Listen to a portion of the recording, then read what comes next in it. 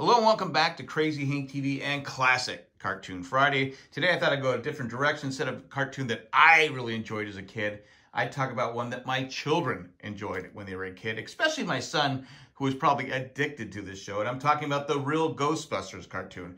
I believe he has every toy that this show ever produced. In fact, he has a YouTube channel, Geek's Dad Life, and I'll put the link of it in the show notes. You can go watch it. He talks about toys and a lot of Ghostbusters stuff. So anyway, let's get started on fun facts about the Real Ghostbusters. The series ran from September 13th, 1986 to October 5th, 1991. It was a spin-off from the movie Ghostbusters in 1984.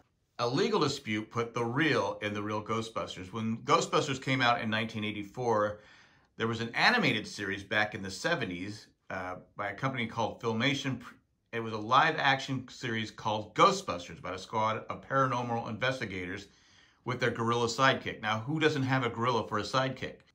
When Filmation president Lou Schilmer confronted Columbia Pictures about the title and the premise similarities, the studio entered into an agreement that paid Filmation for the use of the name. Later, Filmation decided to produce an animated version of their Ghostbusters, which they were well in their legal rights to do. In order to maintain control of the audience perception of the featured franchise, Columbia pursued their own project. They titled it The Real Ghostbusters as a way to be different from the Filmation version, a move that minimized but probably never eliminated the audience confusion. So there you go. That's why it's called The Real Ghostbusters. I never knew that. And this is crazy. The cartoon turned down Ernie Hudson, who is Winston in Ghostbusters 1 and 2. May sound like an urban legend, but no, it's true. He auditioned for the part. He didn't get it. And Arsenio Hall ended up playing Winston in the first 3 seasons. Network executives were concerned that Janine's glasses might scare children because, children can't handle strange-looking glasses. But yeah, that was a big concern. She had sharp glasses and kids are frightened by sharp objects, so let's make them round. I don't know growing up if I was ever afraid of somebody's glasses, but yeah, executives were afraid of it, and executives thought that kids would be afraid, so they changed the glasses from pointy to round. The show almost canned Ray. How do you cancel Ray? I mean, how do you get rid of Ray? In addition to expressing concerns over Janine, ABC had other suggestions for changes in the series. They recommended the character Ray, played by Dan Aykroyd in the films, because he didn't appear to serve any benefit in the program. So the showrunners laughed off the suggestion. What? Come on. How do you get rid of Ray? The Egon actor was told not to do Harold Ramis' impression, but got the job anyway. Veteran voiceover actor Maurice LeMarchal, I hope I'm saying that correctly, was one of several performers to audition for the series. When he arrived, he was told by producers, don't do Harold Ramis, who played Spangler in the films.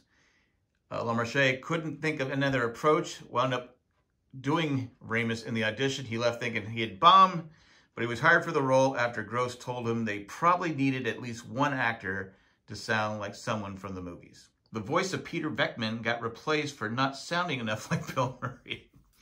Despite the game plan to keep the cartoon voices separate from the featured film actors, there were continued concerns that the show performers weren't enough like the movie counterparts.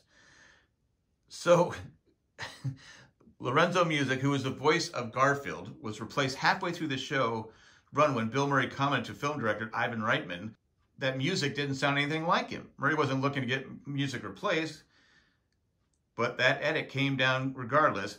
Full House star Dave Coulier stepped in as Venkman. It was retitled Slimer and the Real Ghostbusters. Owing to the popularity of the sidekick Slimer, the green ghoul who roams the fire station that doubles as Ghostbuster headquarters, the show was renamed Slimer and the Real Ghostbusters in 1988. So there you go. That's how Slimer made it to the big times. There was a spinoff. The Real Ghostbusters stopped production in 1991, 2 years after Ghostbusters 2 left the theater. With a third movie seemingly grounded, Columbia has decided to try and keep the franchise fortunes flowing with Extreme Ghostbusters, a 40-episode series, a direct continuation of the first animated series. In Extreme Ghostbusters, Egon leads the team of investigators. I gotta be honest, when my son first started watching Ghostbusters, I go, really, this is a cartoon that people are going to watch? I would have said, no, this won't make it. But people still talk about it today. I know the kids from that generation, my son's generation and my daughter's, they love the Real Ghostbusters. They're fans of the movie and the cartoons, and of course, the tons of money they made on the merchandise. So there you go. There's some fun facts about the Real Ghostbusters cartoon. We'll be back next week with a different cartoon.